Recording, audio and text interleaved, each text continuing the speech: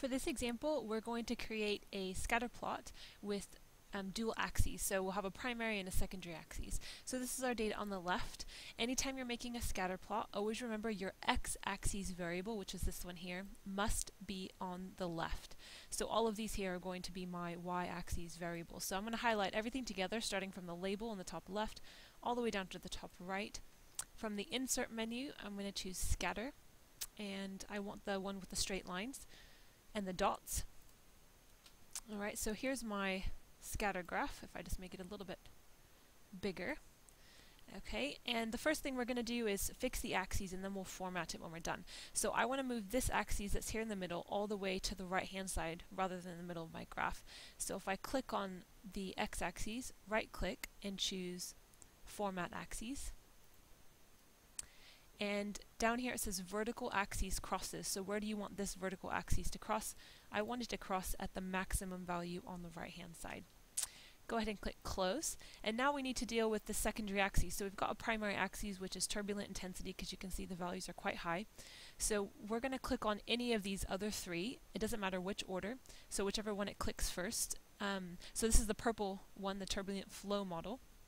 I'm going to right click and say Format Data Series, and it says Series Options, Primary or Secondary, and we want to make this a secondary axis. So click on Secondary, and now I'm going to click on the next one, make that secondary, and then click on the final one and also make that secondary, and then go ahead and click Close. And now I've got my two axes. The only thing left for me to do really is to format this and put on some axes labels and titles.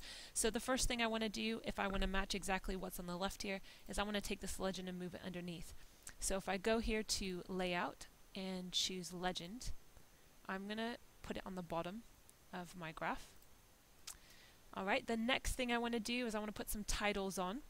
So I'll start with the bottom, and we want axis titles. We want the primary horizontal axis, which is the x-axis, and I want that to be below, and this is going to be normalized radius.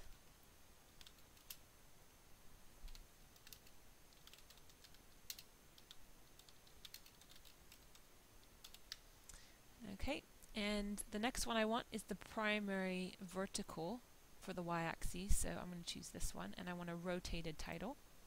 So that's going to be my turbulent intensity as a percent. Oops. And the final title I want is for the secondary vertical axis, and a rotated title. So change this. Let's move this out of the way.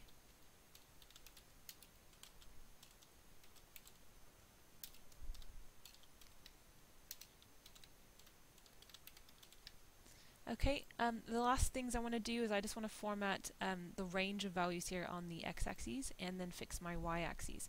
So you notice this one goes from minus 1.2 to 1.3, so I'm going to select the x-axis, right-click, Format Axes, and for my minimum value, I said I want minus 1.2. Let me, if I move this out of the way here. So fixed 1.2. My maximum, I want to fix it at 1.3. And I can go ahead and leave my major and minor units as they are, because they're just what I want here on the bottom.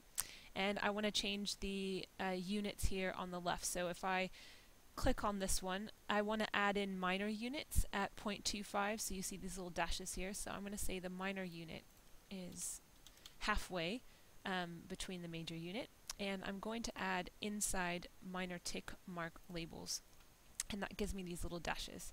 Now on the right hand side, my major axes, I want it in units of 10 for my major unit, and I don't have any minor unit ticks, and you see here on this one, my grid lines are for these major axes. So I'm going to take this and I'm going to say no line, and then I'm going to choose this one here, my grid lines.